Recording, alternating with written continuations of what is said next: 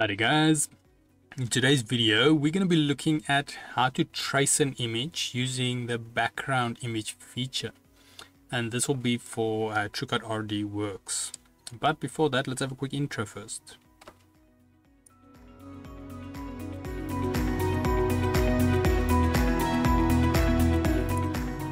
So today's video can be found on softwaretraining.co.za. We make short and easy to watch problem solving videos, and we also have daily updates. Otherwise, back in the program here. Just so you guys know, this is going to be a mini series on the BG tracing, or tracing a background image. We've already gone into depth about actually tracing, how to use some of these nodes and so forth, or the paths. So we're not going to go into too much depth of that, but this is definitely a video worth noting. I would definitely say this method takes priority over the previous one we showed, seeing that this image is rather non-editable. So when you're working with these path tools, it's quite convenient.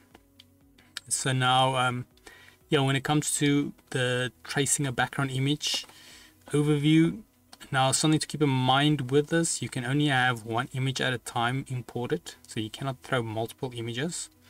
And also the location is pretty limited. You can choose if you want it center or in one of the corners. You can, however, scale it, which is quite convenient.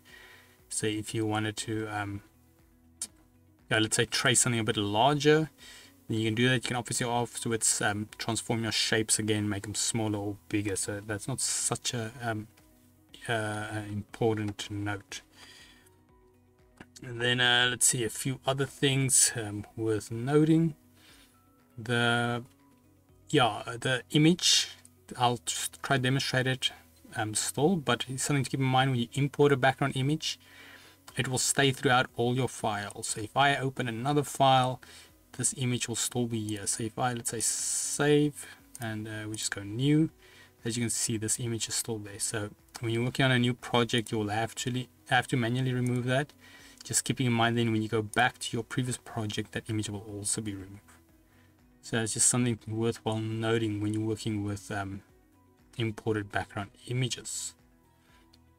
Now, other than that, it is rather simple. Like if you wanted multiple shapes, let's say, and you want to trace them at the same time, what you can always do is you go into a different program like Photoshop or GIMP, something like that, make a template image, and you would throw all your shapes in there, save it as an image of its own, a single image, and you import that image. Then you can have multiple shapes on the same page.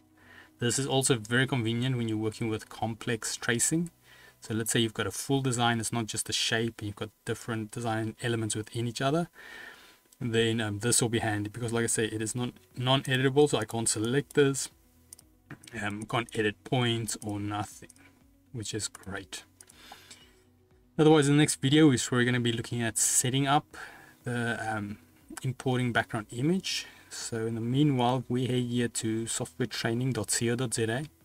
You guys will notice we've got a variety of different softwares we do cover over here, and also you can isolate your search on the top right.